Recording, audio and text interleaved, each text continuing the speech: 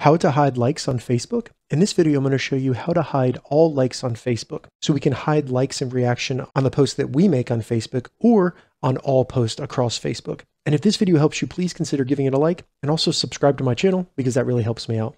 So to get started, we need to open up the Facebook app on our iPhone or Android phone, then select the menu button in the bottom menu. Once on the menu, select the gear in the top right to open the settings, and then scroll down a little bit to preferences, and you'll see reaction preferences. Select that. So now we have two options in here. First, we can hide reactions, also known as likes, on posts from others. So these are all the posts on Facebook from other people. So if you toggle that on, you'll no longer see how many reactions there are to that post. Additionally, we can hide reactions to our post so that no one else can see them except for us by toggling on the second option labeled on your post. So if you turn both of these on, you will no longer see any likes on Facebook.